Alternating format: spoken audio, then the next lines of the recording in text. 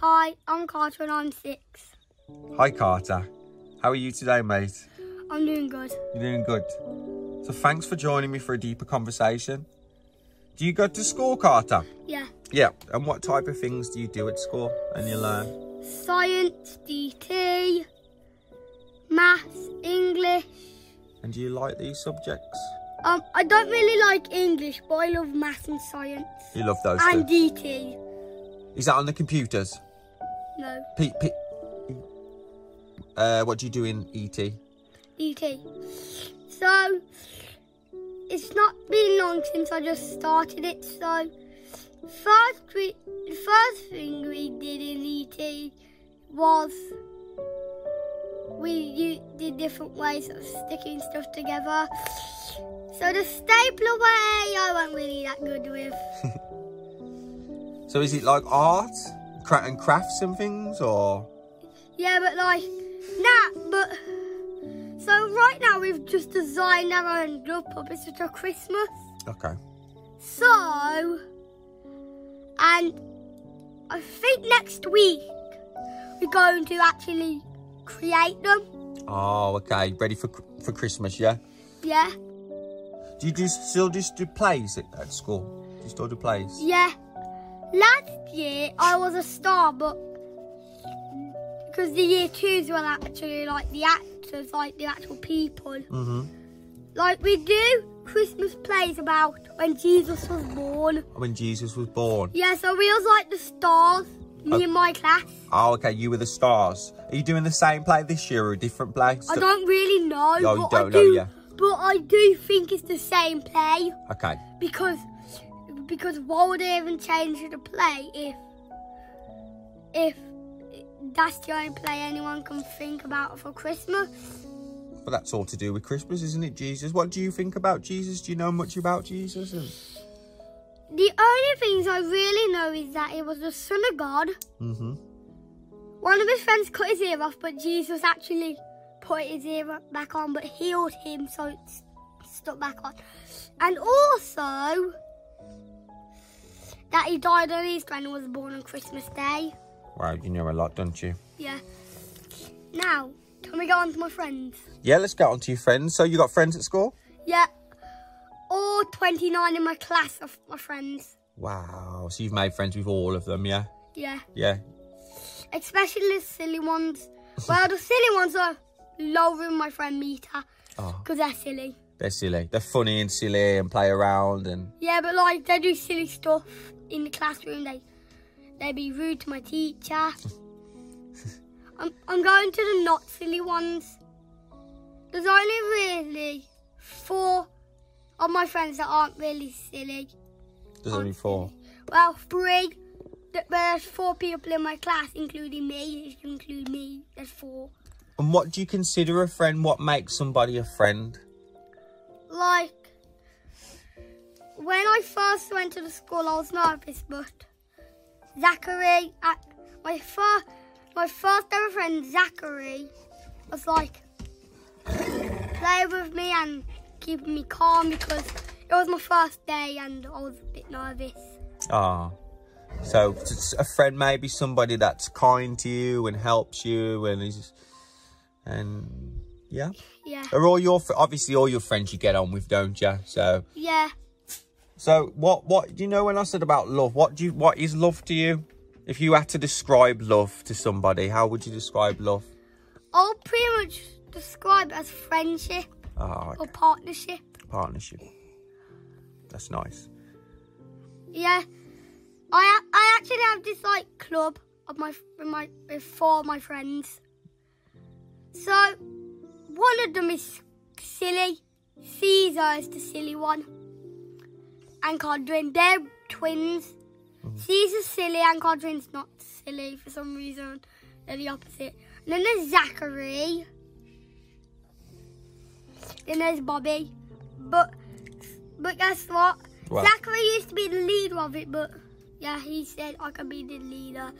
So I chose who's second in command, and I chose Zachary. Zachary's second in command now. Yeah. So up first, I was second in command. Okay, now you've been promoted, yeah? Yeah. And guess what? Codrin, Bobby and Caesar, yeah. They're also very cool members. They're cool members. Yeah. Good friends as well. Yeah.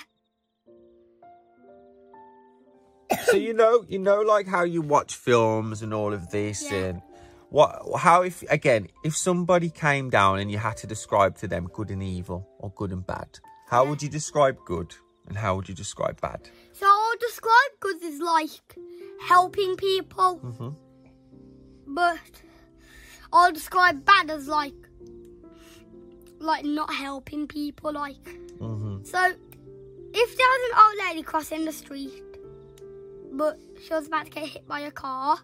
Yeah. What would you do?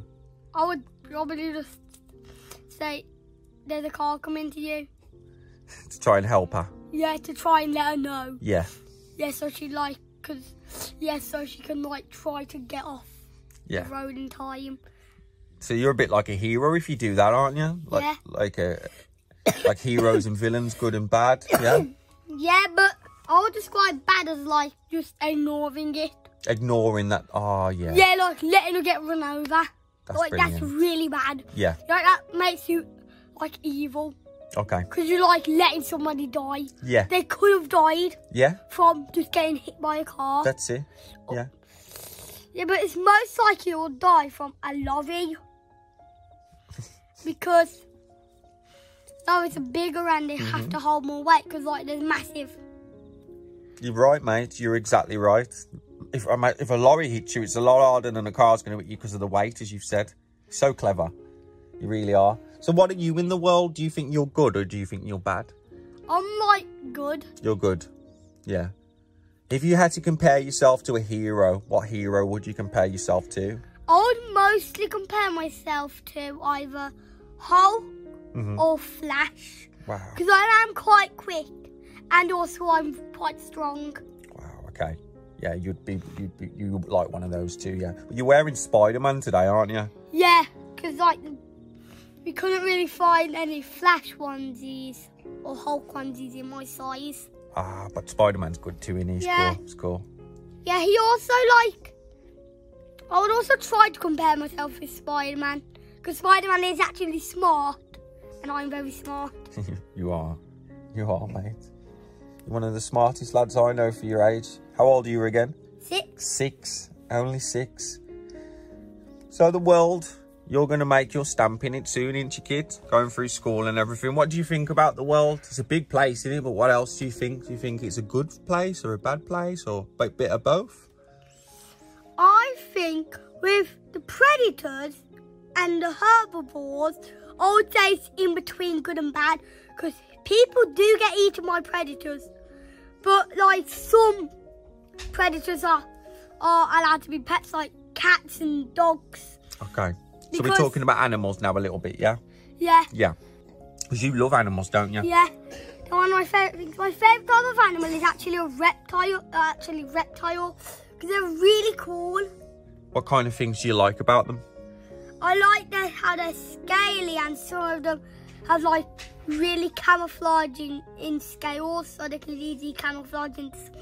My favourite one's actually the chameleon. Because even though it's just green, it can actually just change its colour. Wow. And also it does this too. So it turns a light colour to get cold, but it turns into a dark colour to reflect to get warm. Wow. Because dark colours hold on to sunlight, but light colours just like reflect it. Wow. So where are you learning all this? How have you learned all this information? Some of this are fact videos on kiddie YouTube, but some of it is from school. Okay.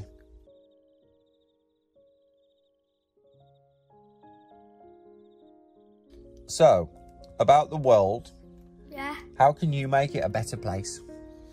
So I would like, you know how some animals die because they're being hunted? Mm-hmm. When I grow up, I want to be a zookeeper so I can like put animals in the zoo and tell people why they're being hunted and how. Okay. To protect animals a little bit more, yeah? Yeah, because I don't want most of the animals in the world to go extinct. Take the pandas.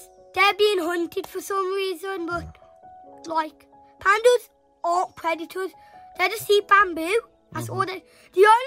The only time they would actually attack you is if you either attack them or you, like, hurt their babies or look like you're trying to threat their baby. But if, like, there's a baby panda stuck in a bamboo tree, but the mom's too heavy to actually get it and, like, it's going to break, you can, like, climb up it and get the baby. Then, like, you and that panda will be friends. Wow. Because you've actually saved. Oh, that's lovely. That's lovely. Yeah. So, like, building relationships with animals. Yeah. Yeah. Working in harmony with them in nature, maybe. Yeah. Yeah. Looking after them, helping them. Yeah. So I'm also going to take the red panda because they're also being extinct. Okay. So you're going to help all the animals? Yeah. Red pandas are small and not really that strong. So yeah, if there's any predators nearby, I'll like come over there and like find something and like put it in the predator's mouth to stop it. That's lovely. Like I'll try and push it like the predator back with like an iron bar or like a really hard and long stick. Wow. You truly are a hero, into you, mate. You're going to save a lot of animals when you're older. I know, but also sometimes the bugs are going extinct. Yeah, it's a lot of things, isn't it? So tell me about the bugs. So some dogs like actually eat some bugs. Like take Arlo, he eats flies and bees and wasps. He eats all that? Yeah, he eats some of those. Yeah. Sometimes. If we let them out in time, he can't eat them because they're out in the wild again. But yeah, so some dogs like eat bugs, like random bugs, because like some pets are eating them because they think they're trying to harm their owners, and dogs do actually protect their owners. Do you think animals are clever? Do you think they're quite intelligent? Yeah. Yeah? But the ones I think are quite dumb are pretty much just the only animal on the earth who has no idea what it's like just to have to walk everywhere. A fish. They have no idea what it's like to have to walk everywhere. Yeah. They only know how to like swim. Yeah. They don't know how to walk. Yeah. And also, some fish will go and get extinct. One, because loads of fish like jump out of water and accidentally land on land. And also others just get eaten by sharks. And what do you think about what we're doing to the sea? Do you know about like us polluting it and things and throwing stuff and rubbish in the sea and oil? Yeah. That's not helping or No. Gross. So also I'm like going to collect fish, and there's going to be like a fish area in my zoo. And I'm going to like put them in that area. That's amazing. It sounds like Noah's Ark, doesn't it? This place you're going to have. You're going to like save all the animals and it's beautiful. And also like bears are going extinct because they're being hunted because some people like want their leather to make carpets out of like in the olden days. Yeah. What do you think of that? Do you think that's fair? No, like because leather stuff isn't really comfy. No. Like they make settees out of leather and stuff like that. Like it's not even comfy, is it? No, but the settees that are made out of wool are actually really comfy. Because like you use sheep wool, not leather. Yeah. And I suppose really when you take sheep wool, you're not harming them, are you? Because it grows back. Yeah. But to take a bear's fur, you've got to kill it, haven't you? Yeah, but look, but like farmers actually only do this in the summer. So the sheep don't heat up too much and get overheated and die. Because farmers also care for animals. You're so clever, mate. Yeah, but I do not like what we're doing to cows, pigs. I don't like what they're doing to animals. Tell me more about that. So, we're killing farm animals to make food. Yeah. Like, we're killing sheep to get beef. which I cannot remember what sheep. Lamb for sheep. Yeah. And we kill cows for beef. Yeah, and we kill chickens for chicken. Yeah. Which they have the same name. But also, I don't like what McDonald's are using them for, the chicken for. They're making them into chicken nuggets, which they taste delicious, but like they don't care that people are harming the things they're using to make the food. They just don't care. You're so right, though, mate. You're so honest. Like they just don't care. Like, to be fair, you know, so certain things taste amazing, don't they? But so these places like McDonald's, they don't care for the animal, as you're saying, do they? These big restaurants and all these, they're not looking after the animals, right? Are they? But but drink shops, like they're actually just only taking like little bits of water from the ocean. Like energy drinks aren't really made of any water at all. No, they're not good for you, are they? Energy drinks? Do you think?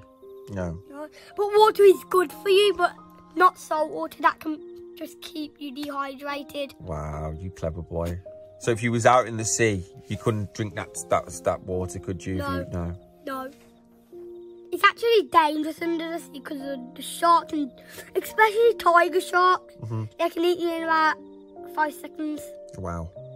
That's literally how quick. But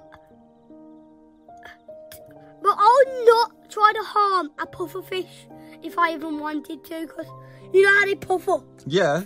Like they have spikes on their body when they puff up. What would that do to you? Do you know that if one of those spikes touched you? Well, people don't really know that. So the people who made Minecraft are actually just making it so it poisons you, because who knows what it does. Oh, okay. So it might poison you, or it's definitely going to harm you, innit? Yeah, but we don't know what it's actually doing. We don't know. I like that, mate. So, a little bit away from animals now, because you're like an expert on animals. We can come back to them in a minute, can't we? Yeah. So, what about grown-ups? If you had to... Do you think that grown-ups do anything silly? So, you know the ones that cut down wood? Yeah. Are, like, destroying habitats for animals. Oh, mate, yeah. Yeah, because, like, they're cutting down, like, squirrels and birds' homes. Yeah. By cutting down trees. Yeah. And ones that, like, destroy caves are just, like, killing bears. Like, it's not fair on any animals. No. People are killing them. So you love the trees as well, yeah? Yeah, I love nature. Oh, mate, that's amazing. I do too. We both love nature. I'll tell you what I want to talk about now with you. Yeah. Something a bit strange. You know, giants that you read about and you see in films. Oh, yeah. Do you think that giants could have existed in the past maybe at some point? Yeah. And also giant trees, like big ones that you see in like Avatar. Do you think that could have been a thing on the earth? Yeah. But also, people say in the medieval times that dragons existed. Because who do you think protected the castles apart from the knight? Who do you think the knights fought against? You're right, mate. You're right. So all kinds of things maybe existed back then, yeah? Yeah, but I actually figured out that dragons still are alive today. Wow. But can I tell you where they are? Where? Hiding with the gods. With the gods? Yeah. So some dragons, like water dragons, ice dragons, earth dragons, fire dragons, because like homeless people need fire, they actually are working with the gods now. They're not a threat to humankind anymore. They're actually helping. So earth dragons are growing all the trees to blow the oxygen everywhere. Wow. Water dragons are producing the water for us to drink.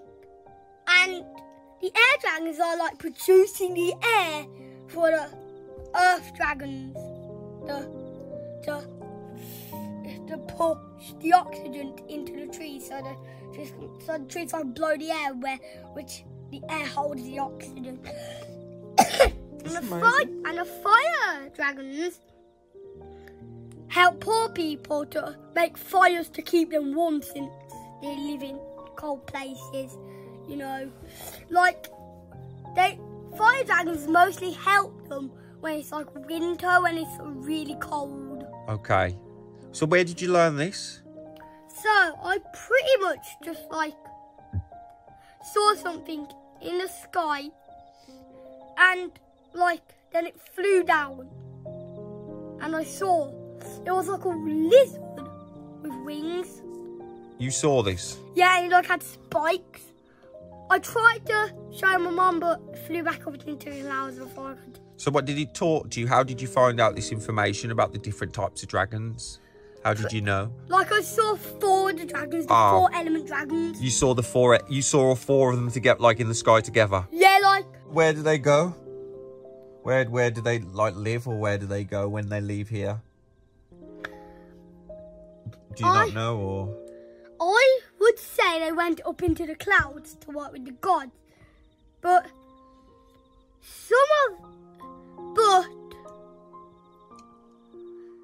Jesus, who I'm friends with, told me that one thing happened to the fire dragon. Hades, the Greek god of the underworld, stole it because the Greek gods are still alive, and also the Greek monsters. So Hades stole the fire dragon and is using it to make house fires. No way. And forest fires. The ones in the world at the moment, you know how there's all the fires around the world. Is that part of it? Yeah, that's what Hades is doing. Why do they want to burn the trees and everything? What is? Because Hades is an evil god. He's the god of death. Yeah. Yeah. He actually wants to kill humankind. And also, he wants to kill you. He also wants to try and free his 4 titans. He also wants to kill he also wants to bring his 4 titans back from the dead. Because Zeus killed his 4 titans, which are the 4 elements as well, but they're powerful enough to kill the elemental dragons. But once Hades tells them that the fire one's helping them, which Hades actually was the one who was actually advancing through science as well. He advanced through science like humans did. Wow. So guess what? He actually made a mind controller, so we can control the dragon's mind. Wow. Could you use it on humans, the mind control thing as well? Yeah. Guess what? The Titans are actually helping the dragons before, but then Hades might put the mind control device on them. What? How do you know this? Again, how do you know this? So, saying science apart, I actually love the science about Greece. Okay. I know a lot about Medusa, I know a lot about the Minotaur.